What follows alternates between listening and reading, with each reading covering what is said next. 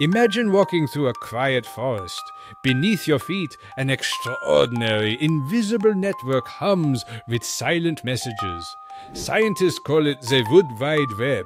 Tiny fungal threads, known as mycorrhizae, weave through the soil, connecting roots of trees and plants across vast distances. But this network is more than nutrient exchange. It's a complex communication system. When one tree faces drought, disease, or hungry insects, it sends warning signals through these fungal highways. Nearby trees receive the alert and boost their own chemical defenses, preparing for the threat.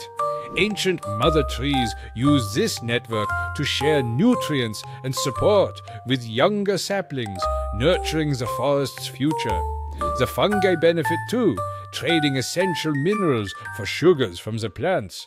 This symbiotic partnership has shaped forests for millions of years, creating a hidden web of life beneath the surface. So, next time you walk among trees, imagine the glowing network below, pulsing with information. It's a quiet reminder that nature's most silent beings are never truly alone. They're always communicating just out of sight.